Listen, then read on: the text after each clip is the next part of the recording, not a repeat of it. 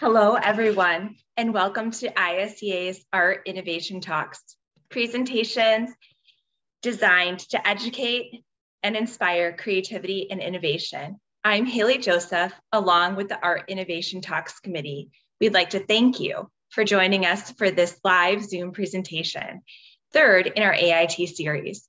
Before we begin, I'd like to introduce our moderator today, Mary Lou McDonald, who will be gathering your questions from our chat room. Thank you, Mary Lou.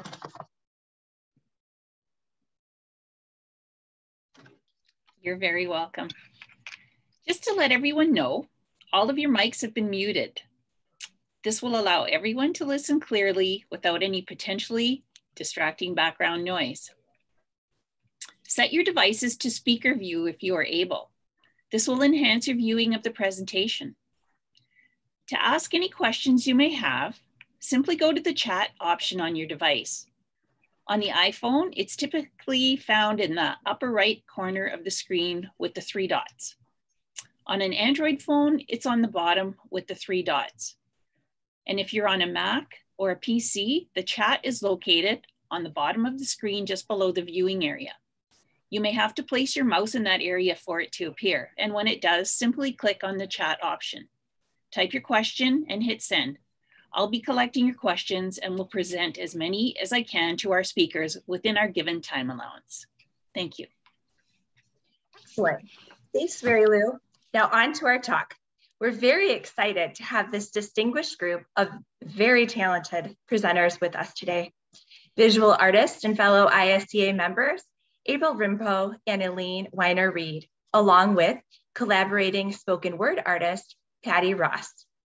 The topic of their presentation, Interdisciplinary Creative Collaboration, where art takes flight. What's your story? That's what these artists want to know when holding their collaborative events. Although their artistic styles vary widely, both Elaine and April are motivated to tell stories of life. Elaine's abstract work is expressionistic and honors the resilience of the human spirit. April's work depicts everyday life in a way to focus her emotional response to any given scene. The joy of hearing how their paintings sound to others is what brings these artists together to collaborate. Patti Ross, author, spoken word artist, Little Pie. She is a 2021 Pushcart Prize nominee for her poem, Indemnity. Welcome, ladies. Thank you so much. Thank you. And I would like to start by introducing April Rimpo, give you a little more bio before she begins to speak. April Rimpo uses color and light to stories of life. Color is used to set her emotional response to the subject, be it person, a landscape, or an urban scene. She uses a variety of water media, shifting from year to year how much she uses watercolor, fluid acrylics, or combinations of acrylics and mediums. Her goal is for others to recall their own stories, so she abstracts portions of the painting to allow the viewer to insert their own vision and ideas. April feels a piece is successful when the mood she wanted is achieved and the story shine through. Real success comes, however, when others tell her the story they see in her paintings. April is a signature artist in 7 watercolor societies, 1 acrylic painter society, and the International Society of Experimental Artists. Her work is published in 3 Best of Books and 1 Best in Watercolor magazines. Welcome, April. Thank you, Elaine. Welcome. I'm so delighted that we had an opportunity to give our presentation today. You may have thought our title, What's Your Story, seemed a little bit odd, because aren't we supposed to be telling you our story? But what we're talking about there is when you have your art on exhibit somewhere, somewhere in the public, and someone comes up to you and they share with you what that painting means to them, they provide a little bit of their personal connection with your piece of art. For Elaine and I, there is nothing better. And so what we want to do is explain to you what we've done in order to foster hearing more from others on what they think when they see our pieces. And so when we hold exhibits together, we have included with the opening reception, closing reception, we also include other ekphrastic events. And ekphrastic is a literary term that Patti will explain a little more later, but we have stretched that term. So we're no longer using it only to refer to literature, but also to music. And, if we were able to pull in dancers, we'd bring in dancers. So we hold these events so that we can hear what those other artists feel when they look at our work. And so I'm going to share with you here in a minute a video that I created based on 4 interpretations of one of my paintings.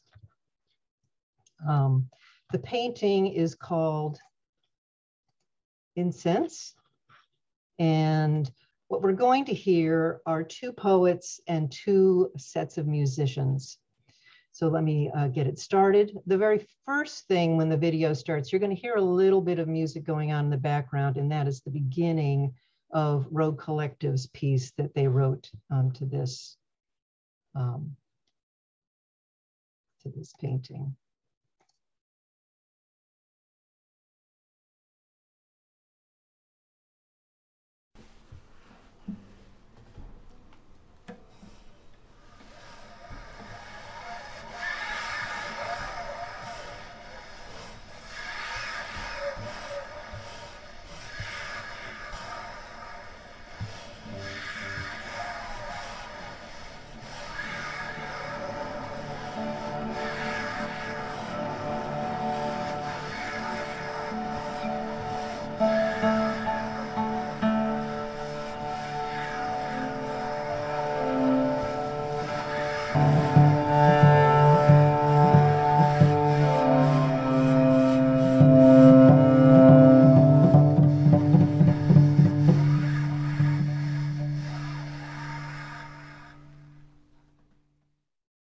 This poem was called Incense, and it was the first thing that jumped out at me.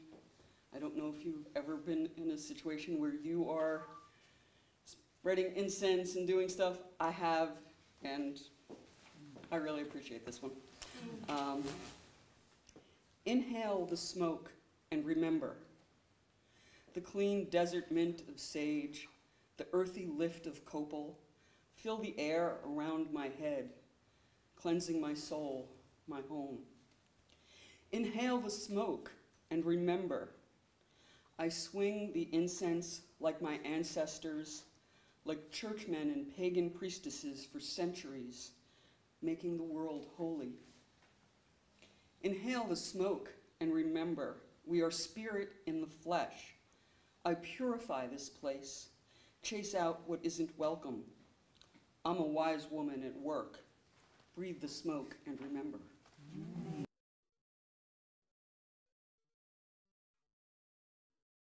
Reminded me very much of a priest or bishop swinging a censer with incense in it, and when I researched the painting, I found out why it reminded me of that. Because it is that. Can't get anything past me.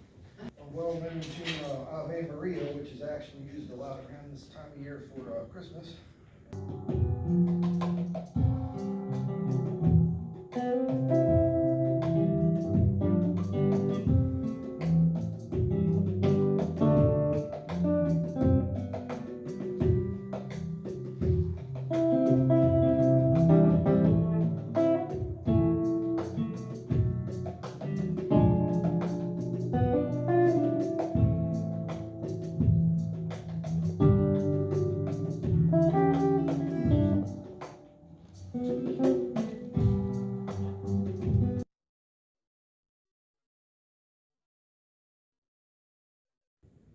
looking through all these pieces of her life, I came across. I'm just going to move this out a little bit further to where she starts to read. Guess what? It's for the incense painting. I think that's the favorite painting of the night. And this was written in 2005. And it's called Like Smoke Through My Fingers. Your face, features once familiar, slipping away. Off into the darkness of time, my child who I thought I would never forget, gone, lost to the passing years. Memories, feelings of happiness, sadness, joy, delve deeper into the dark recess of memory. Nothing. Memories like smoke through my fingers. Questions. Who are you? Who am I? Tears fall into the hands of a stranger. So I hope from this you get a real sense of the huge variety of interpretations that you too could achieve if you decide to do an event like this. Now, this whole initiative was started by Elaine, and I would like to introduce Elaine so she can come and she can talk about how did Every Painting is a Song get started.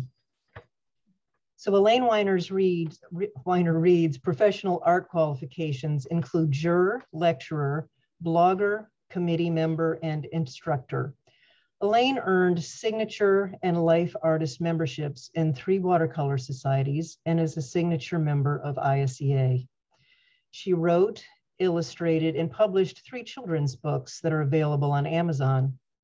Her art has been included in international exhibitions, China, Hong Kong, Italy, India, Spain, France, Poland, Canada, and in over 60 international and national exhibitions held in the US. She's also been with solo group shows in Chelsea and Hell's Kitchen. Her art is in public, private, corporate, and museum collections in the US and in Europe. Elaine creates abstract assemblages in form, color, and line. She sees beauty in humans as they are, each one a unique and multifaceted 3-dimensional tableau. Elaine lets the form and placement of figures imply subsurface context and emotion. Monuments to life, her works resurrect feelings of transcendence, mystery, and hope. Welcome, Elaine. Thank you, April, very much. I appreciate it. Thank you, everyone.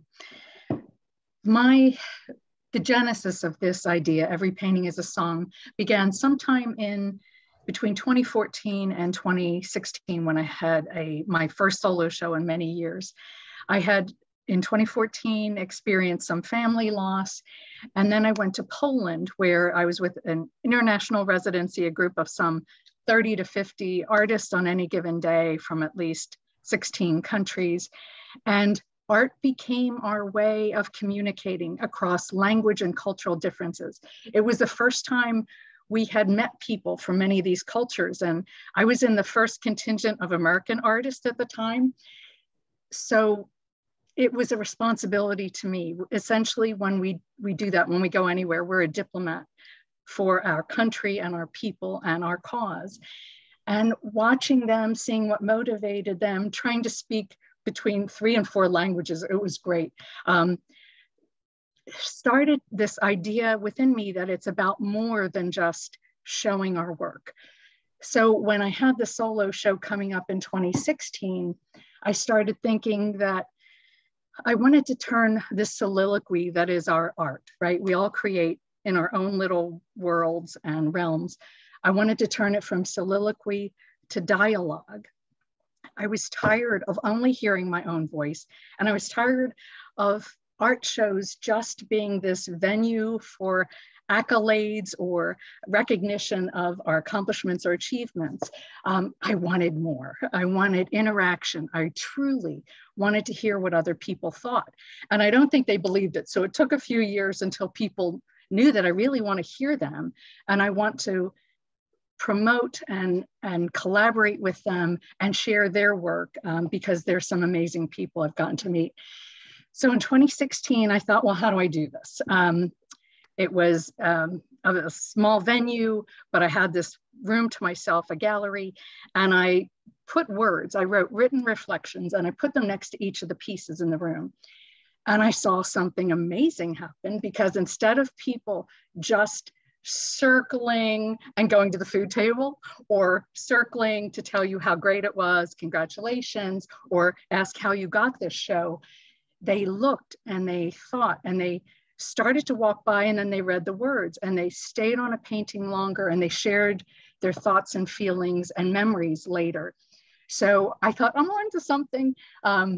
I had a blog at the time as well, and I tried through some of my own works to get others to contribute and share poems that I could then promote. I chose a new website. So it's kind of kludgy if you go in, but I chose it because it's a musician's website. And I knew I wanted audio reflections, both my own as well as other people's. I didn't know where it could lead, but this Every Painting is a Song, I thought, it's a song and it's a story. And April, and we'll get to that later, helped us express the idea better. So 2017, I had another solo show, another test bed. I took it further. And I want to say that the responsibility and role of an artist means honoring the staff and the venues and the communities you're in as well. So work with them. They become friends, they become supporters, and they can help guide guests through your exhibit. They do all kinds of things on the front and back end. So they're invaluable to know your venue. So at this one, they let me have at it. It was another intimate space. I had a screen playing my video, Masks and Mirrors, and I had the gallery talk, and I also had a mirror, because identity is at the heart of my work. So masks and mirrors, what we conceal and reveal. Both the defense mechanisms when we put that mask on to protect ourselves, but also the personas and roles, different roles in life we have, from parent to working in an office to artist. So I had one mirror there, that's all there was really room for, and I had masks as well, both ones I had purchased, and I had some play masks. It was just before Halloween, and I had masks that the people could take home to have their children color. So we shared stories. There were the words. I now have the audio reflections on my website as well. And then in 2018, I got another solo show opportunity, and it was the most extraordinary gallery space I've ever had. So they asked me which one I wanted, and I said, well, I'll pick the big one. I've never had 1,000 square feet. But then the weight of it falls on us, as all of you know who've had shows. I have to entertain people in this space. I have to honor their faith in me and put on a good show and be there to honor the people too as they walk through. So I had placards laminated next to all of the paintings. So I had the visual for people to read as they went through. I had audio gallery talks on my website to introduce it. A friend of mine said, well, you have your idea in mind for what the show is. It's a walk through life, but you might want to let others know, and you're kind of the eureka moment. So I started just putting more work in. So the thing to know is that these collaborations take a lot of work and planning, months to a year.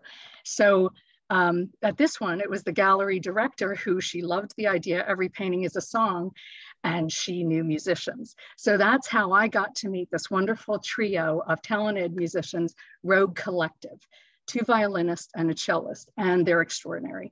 So at an event, 2-hour event, they played live, inspired by my pieces. I'd shared images with them.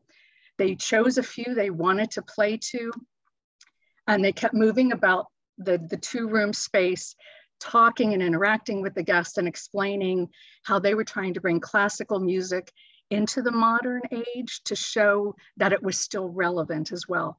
So on my YouTube channel, you can hear many of their pieces. April and I both try to make videos afterwards and audio recordings. And on my website, I have audio recordings and still have a lot of work to do on that.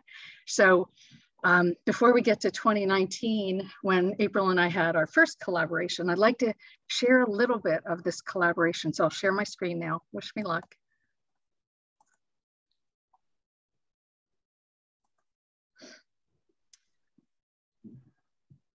So if you can hear me, or how does my artwork sound to you? And I truly want to know. I want that puts more life into my art. And as I'll show you, if this will work, that was a question, you know, as the concept was building. So it's now in its 7th year. The unexpected rewards are that we inspire each other. So this visual acoustics, this welded metal series started in 2018 after I met Caitlin and Alexandra and Natalie, the 3 musicians. This music you're hearing is their response to my painting that April showed at the beginning with me sitting on the floor in front of it, Stop Injustice. This is their work, Telemetry.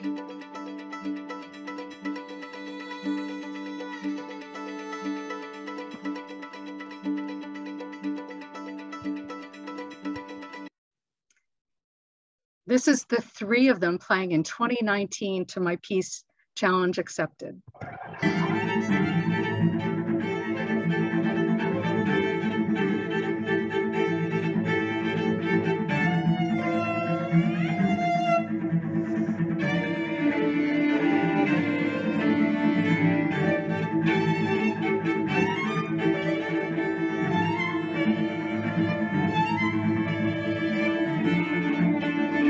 Isn't it extraordinary? So, and this is a dear friend of mine, Jerry Ingley, who in 2019 wrote a song, lyrics, and sang to one of my paintings, this one, Chance Encounters and April's. And this painting meant a lot to me because Road Collective the year before had created a musical piece to it, all 3 of them. And this is a painting of my son when we were in Ireland. And the first time I'd put him in a painting since he was a baby. So please listen to my very amateur recording of Jerry surprising me in Rehoboth, playing it live when he had a music gig at a restaurant.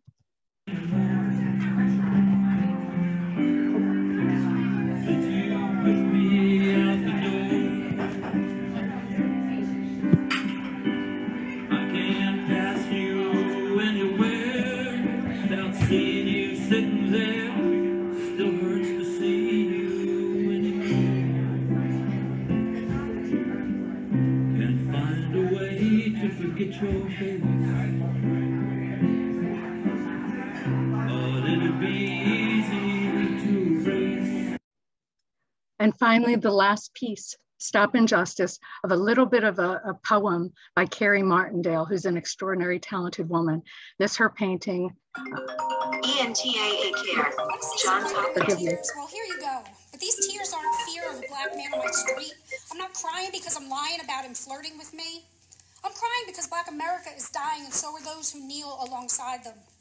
Whiteness is the disease, and it's a gene we all carry.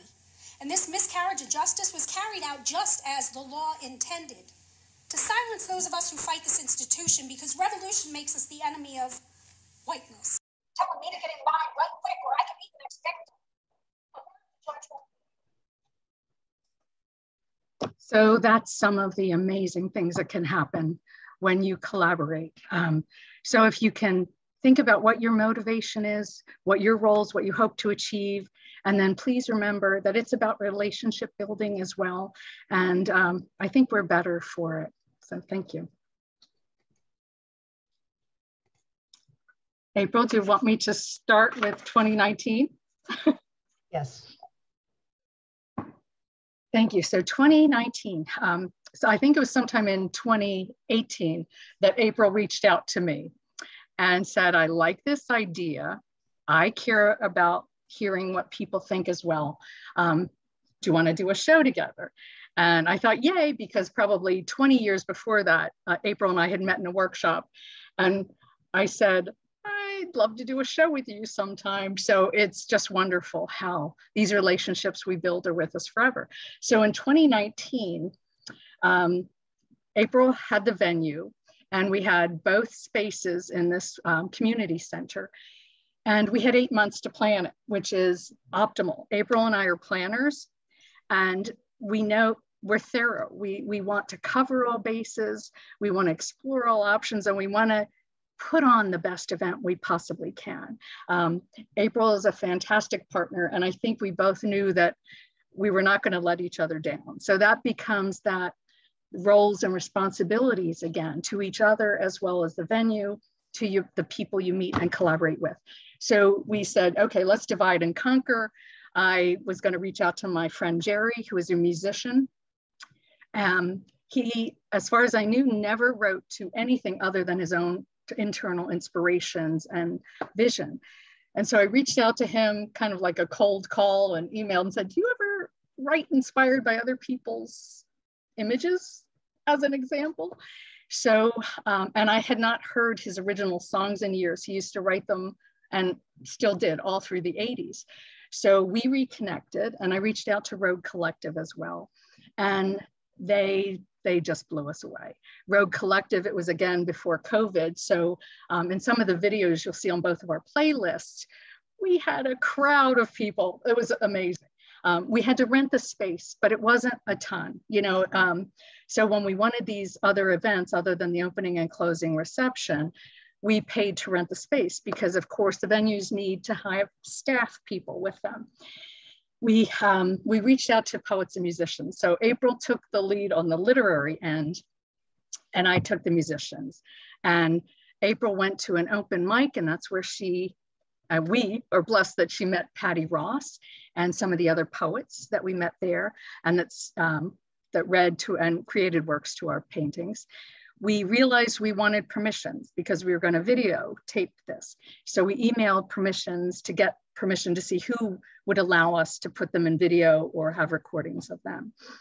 And we just kept our staff involved. We also, April, I remember the other day, we invited one of our friends, or we begged her to please help people sign the guest book.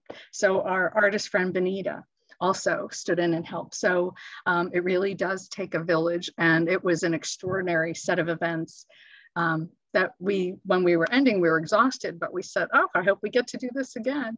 So now April, on to 2021. Thanks. Yes, and so in 2021, you know, we had learned a lot from our first experience, but in this case, we only had 3 months to get ready. 3 months is not much when you're dealing with two people who like to plan. Now, it was a venue that neither one of us knew. Neither one of us had ever had a show at that venue.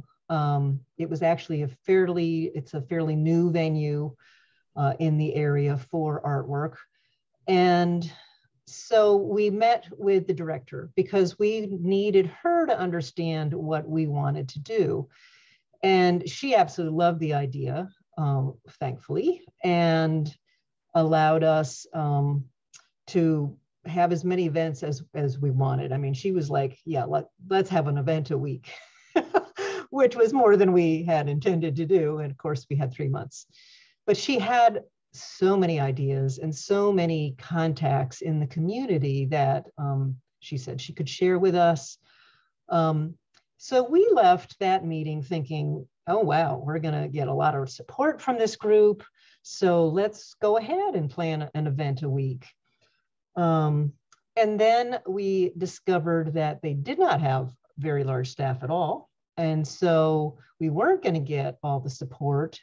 And the venue, it turned out also, I mean, we had seen the venue and we were fine with it. We were going to have 3 rooms, but they had applied for a grant for some facility improvements, OSHA compliance kind of things. And they got their grant. And so one of the rooms became no longer available. And we had already shared via Google Drive images with the poets. So Elaine and I had to quickly go through the full set of images that we thought we were using, make sure we kept the ones we'd shared with the poets, and figured out what are the ones we're going to drop since we don't have this additional space anymore.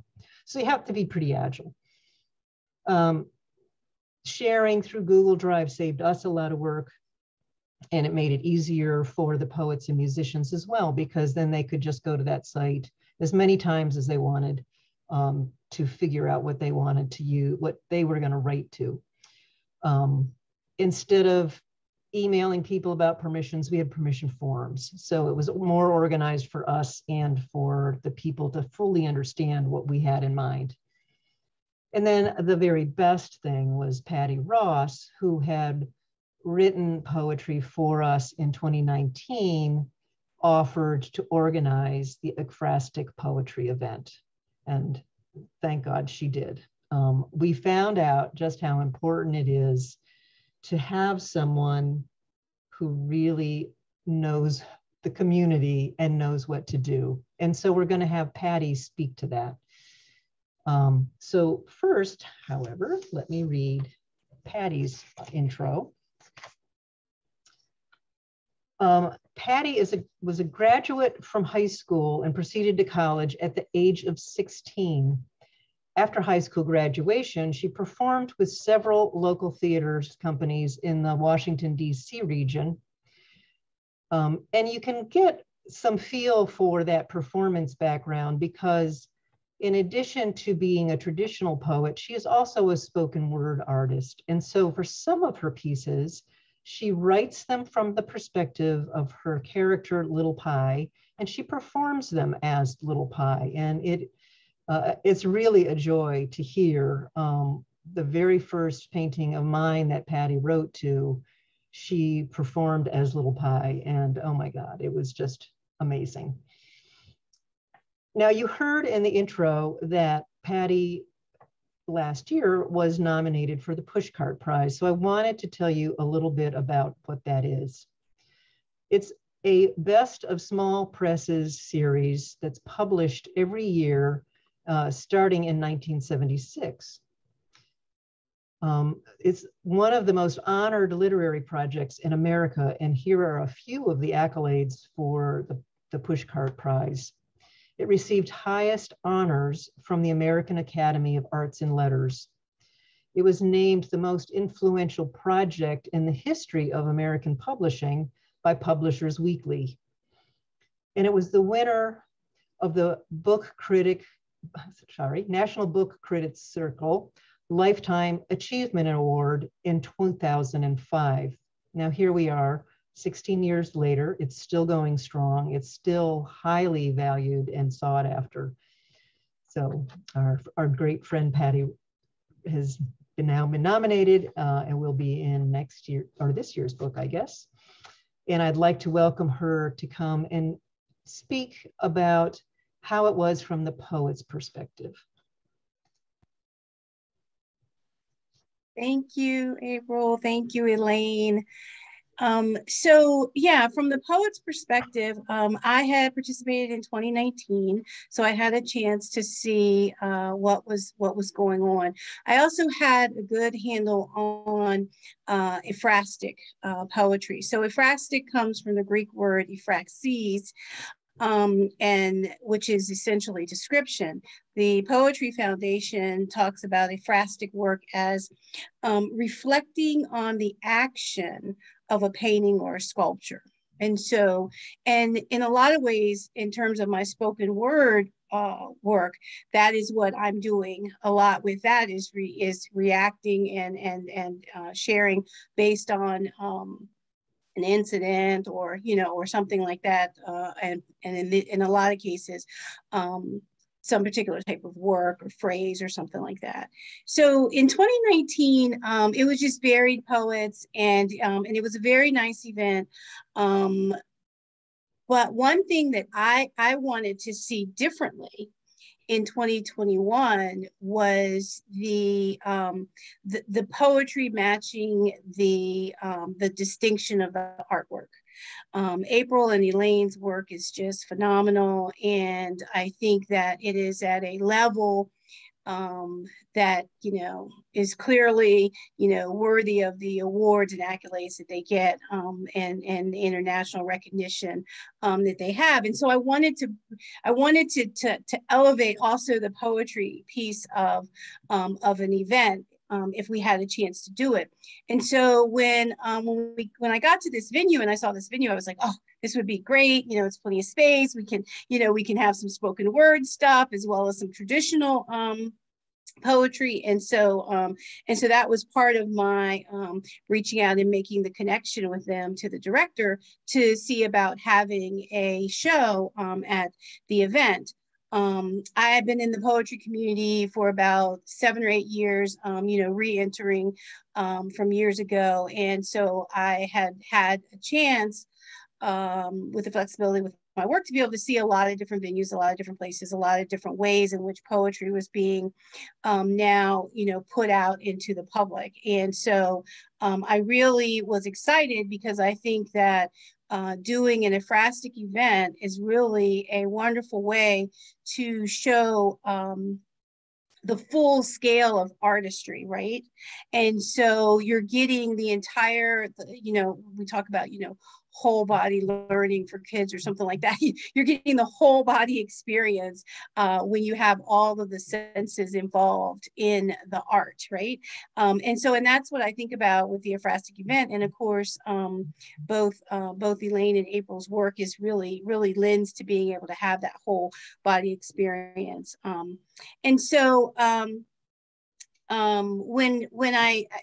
when I thought about it, I said, okay, I want to pick poets that are at that same level, and I've got to do this in an organized fashion. And I think that Elaine or April one mentioned that, you know, last year we'd done emails and this, that, and the other. Well, having everything on the Google Drive was the first step to really getting us better organized, because in 2019, I think we kind of sent things back and forth, and that'll work, but honestly, it was better to do it this particular way. They were able to step out of the process, I think, by having me dealing with the poets. And so then that was one thing that they didn't have to worry about. So I did a lot of the communication with the poets. I kept a spreadsheet so that I knew which poets had picked which paintings. Because I had such a rapport with a lot of the poets, I encouraged them to pick one from each of the artists, because I wanted to have a sense of balance, right? I didn't want, I mean, we have a show here in which the artists have taken time to balance out their 50, you know, paintings. And so we wanted to sort of balance that out as well. And that worked out really well, because I knew the poets well enough to say, nah, don't do that one, do this one, or, you know, kind of give a little bit of assistance and guidance with that.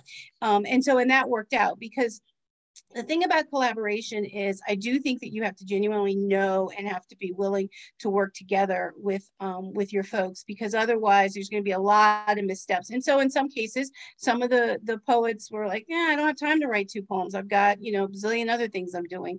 And so then you had to coordinate, okay, one's written one to this one, one's written one to that one, you know, so that we still kept that balance. The other thing I will say is that, see, I wrote some notes here, and I'm just trying to remember what I said here. So it would be,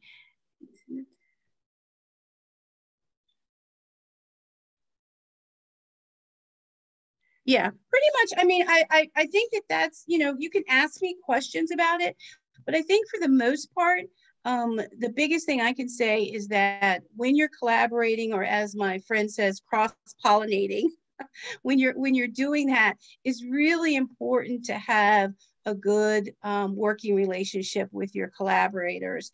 And I also think if you're going to bring literature into the event, then you need to have someone too that also has relationships among different types of literature, right? So you have your traditional poetry, you have your slam poetry, you have your spoken word, you have your performance, you know, and so in doing that, and then you kind of have these sort of poets that are multimedia poets, right? Who are going to put both poetry and music together. One of our poets is a harmonicist, and so he plays the harmonica along with his poetry. So we were able to bring that in. So I think we were able to do a lot of different things with that show, and it was quite a success. I think that's about it. I think we're going to come back at some point and sort of do some wrap up. So I'll share some more at that time. You're going to read a piece. Okay, so yeah, I was trying to figure out if we were going to do that. Okay, thanks. So just to give you an example of what could happen at a Frastic show, this particular piece is Elaine's piece. It's called The Summer of My Content, and it's from her series Women in Focus. And the interesting thing about this piece is I had not known the title, and when I looked at the piece, I called it Focus. And so it was kind of interesting. I think when you hear the wording, you'll also get a better understanding. I dedicate this poem to Lucille Clifton, who is out of Baltimore, who was the poet laureate for the state of Maryland between 79 and 83. And she has two poems. One is called Homage to My Hips, and the other one is Won't You Celebrate With Me? And when I looked at this particular piece, I just saw both of those poems immediately came to my mind in thinking of them. And so then I just wrote my own. And again, this particular poem is called Focus.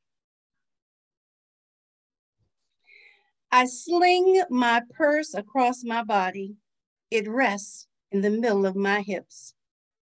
Hips that walk from darkness, hips that close doors, hips that laugh at insults and spit them on the floor, laden with dirt from past existence.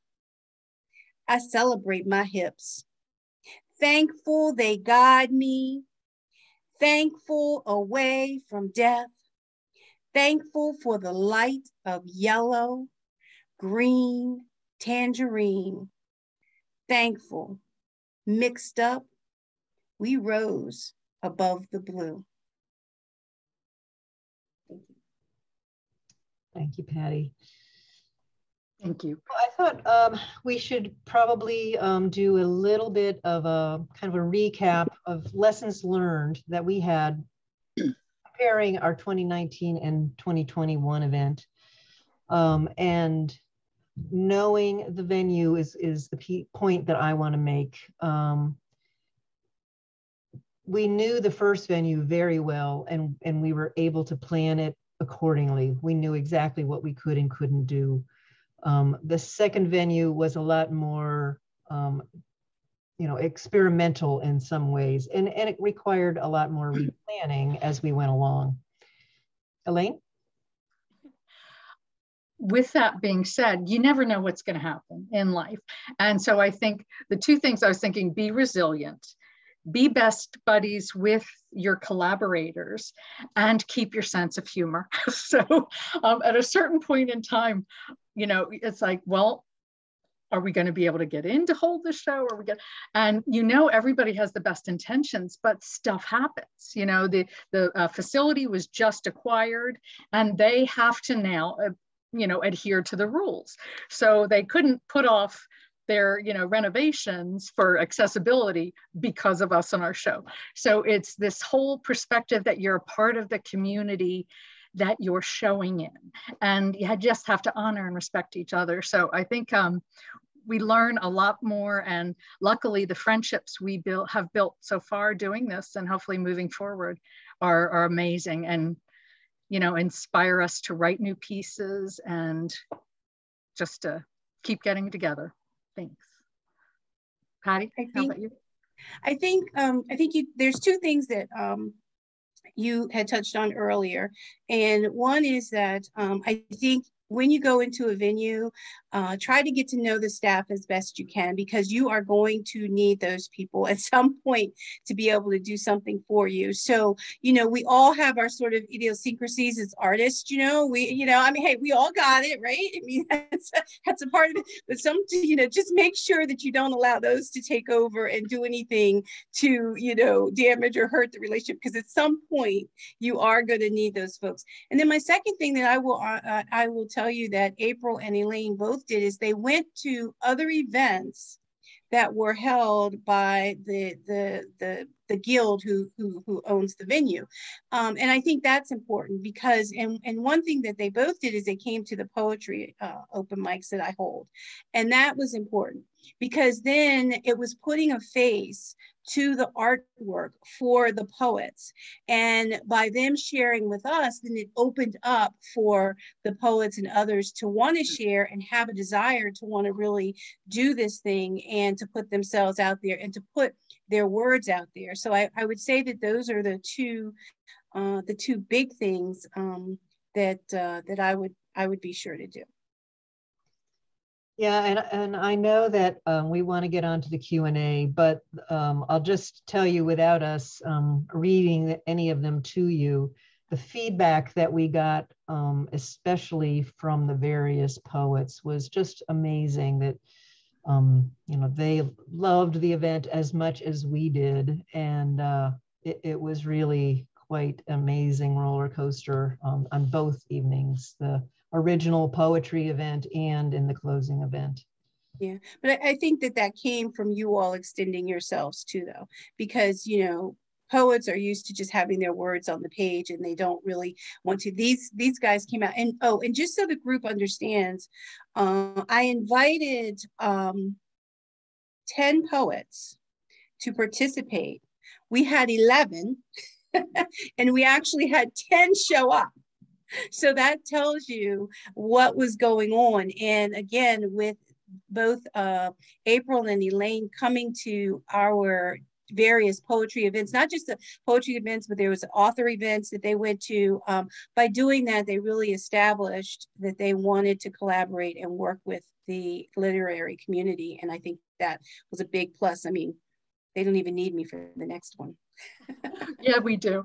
But I do want to say too, I had not written poetry in some years. You know, I used to write a lot, and going to these events, it just unlocked it in me again. So I've been writing and I'm planning on going to the next open mic, but I thought it was important for me to go there and read out loud, because I hadn't done that really since college, and certainly not my inner thoughts. So even though as artists, we expose all our artwork, which they're measures and pieces of our soul, it wasn't the same thing. And I thought, I have got to do this. I've got to show them that I'm vulnerable too, that if we're sharing our innermost things. So it was terrifying. I'm sure my hand was shaking on the mic, but I think it's just so enriching and invigorating to be with other creatives and different disciplines. The spoken word, you all amaze me. So thanks. So Mary Lou, any questions? Well, first of all, I'd like to thank you ladies for the fabulous presentation. It was very informative, very thought-provoking. It got me thinking, all these talented people I know, which musicians would I pick? Which written word, people would be able to help me out if I ever chose to try that out. So thank you so much for that. Okay, I'll go to the questions and see what we have here. The first one asks, when is your next show? And that she loves the energy at these events, and I agree. Yeah, well, I have a solo show coming up, but I think we need probably a break between doing these a little bit. But I do have a solo show coming up myself in June and July of this year, and I'll hopefully have an ekphrastic event at that. So I have a date set with Patti to see what we can do about that in a new venue. So I want to talk to all of those folks first and see what we can do. That's awesome. Yeah, and probably the every 2 year for Elaine and I to do the joint ones is probably about right. Because we also need to apply to venues and get one that's large enough to support both of our work and everything we want to do. So, and just so you all know, we invaded an art festival, and now the art festival shall have a literary stage. And we just we did it came about that they were having an art festival, and I said, wait a minute, what about, you know, literary art? And I truly believe, from seeing this show, from the board seeing this show, that they said, wow, you know, they're right. We need to add literary to the literacy to the show. So yeah, we'll be at Arts and Drafts, which is a festival here in Maryland that they have over at the brewery. So, thank you. I have a question from Mary Lou that asks if you audition people first to ensure their work fits with their artwork, with the artwork. So I'll answer for 2019. No, we were just grateful to get anyone to agree to go along with our crazy ideas. And, you know, some of them were amazing and, you know, really awe-inspiring. Some of them had never spoken publicly before, and they struggled with that piece. Whereas, you know, when Patti organized this event, she selected people who were all professionals and, you know, knew what it was all about and knew what was expected. I think we kept giving them surprises as we went along in the first group. Well, and in 2021, we met Michael, who played in the video April showed, because they have open mic for musicians there. So we're thinking, oh, can we tap this? And we just lucked out. We were gallery sitting one day. We put in days during the week as well at the venue.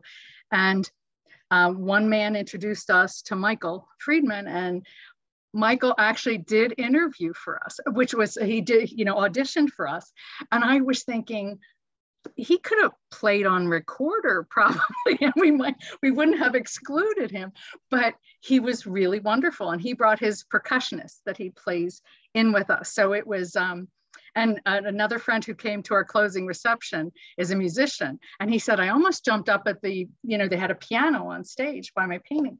I said, oh my gosh, you should have. So next time, I think when April and I do that, we may just have a couple plants in the audience that we allow more people to participate. Yeah.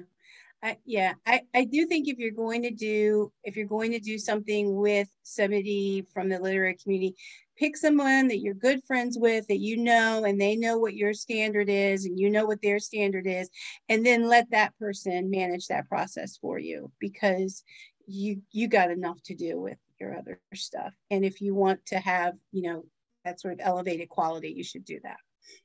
Patti was a godsend to us, that's for sure. Seriously.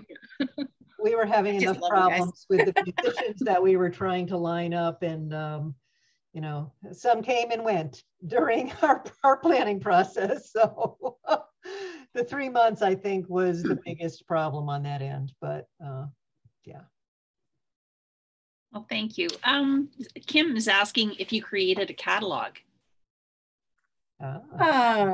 So yes, we actually will be doing a book, and one of our poets and myself have a small press that we've recently started, and so we're going to produce the anthology, and we've checked with all of the poets and the artists here, and so the anthology will have both the artwork and the poem.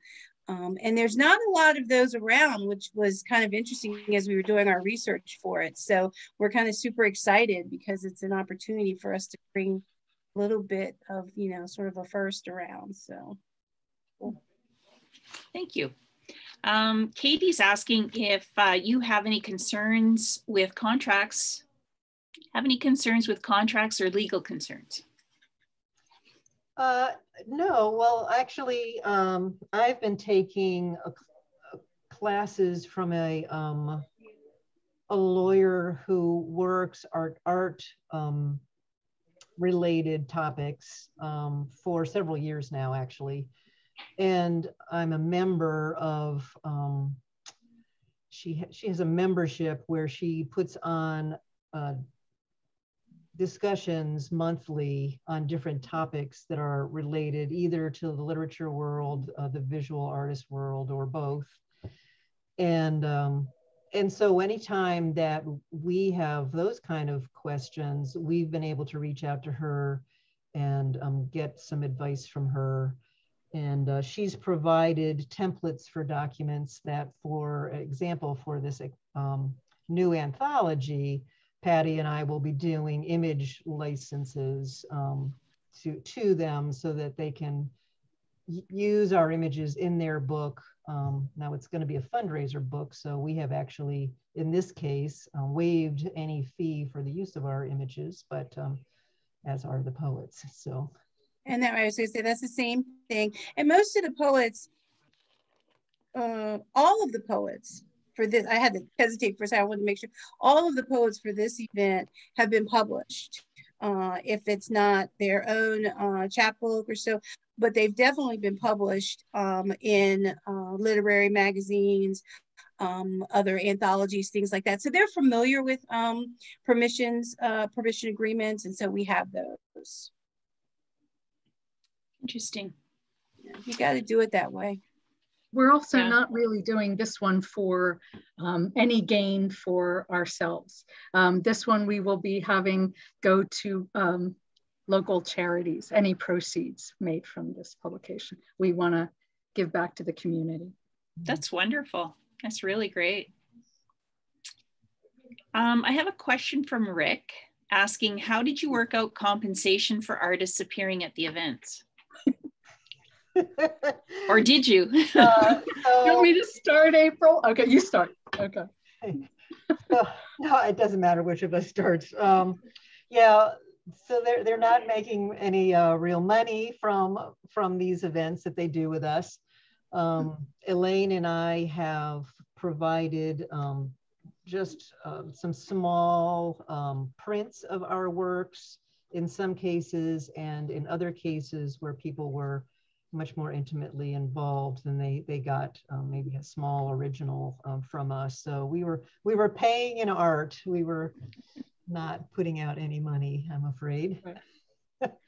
Well, what was really funny, and I hadn't shared with April yet, when I was going to give the print to Michael for playing, you know, as a thank you, he had just made a comment, you know, saying something about donations accepted or something. And I've got this envelope and I'm handing it. And oh my God, Michael, sorry, I'm sorry, it's not money. And I just said, and he goes, I didn't expect it, but I was really surprised when you walked up here. So I think everyone's doing it because we know we're going to try to cross promote each other, and that's the benefit. We're all struggling artists in our own way. So monetary gain from any of this is not in my, you know, vocabulary at this point. But Patti, how about you? I was gonna say, and pretty much the same thing for the poets. I mean, you know, I have been established in the community, so a lot of these poets have been features at events and things like that I've done. So again, that's why I said you probably, you know, you want to find somebody that has some type of roots that can pull, you know, kind of incent people, because, you know, some of the poets were members of my critique group. Some of them were folks that I've featured before where they've been compensated before. Some of them know that there's going to be something coming afterwards that they're going to get compensated with. So it's, you know, it all works out, you know. You got to love that artistic fellowship, eh? Like it's so wonderful. Really, it is. And that's it for questions that I see anyways. I did have a comment from someone that says they loved Elaine's The Summer of My series of Woman. Thank you. Thank you very much. So thank you, ladies. And I'm not sure who is going to take over. Maybe Haley? Yeah, I will. Thank you. Okay, thank you again, ladies. That was so exciting. I love it. I'm so glad you're making a book. Thank you, everyone. So Thank you glad so you were able to join us today. Yeah, thank you. The AIT committee is looking for presenters. So if you or someone you know would like to present an art-related topic to our group, please contact Kimberly Gill by phone, text, or email. Her contact information is listed in the directory under Kimberly Gill. We'll also be emailing you each a survey. If you could take the time to complete it and email it back to us, that would be wonderful. We value your feedback as we work to provide inspirational presentations. And mark your calendars for our next AIT presentation with Liz Walker on May 4th at 2 p.m. Eastern Time. For the contact information of our presenters, please watch the upcoming slides. And artists, remember to think about our annual Innovations 2022 exhibition, with intake starting shortly on March 1st through March 31st in our symposium, Pushing Boundaries Reboot. Thanks again for attending our Art Innovation Talk. Keep creating your amazing art and have a spectacular day. Thank you.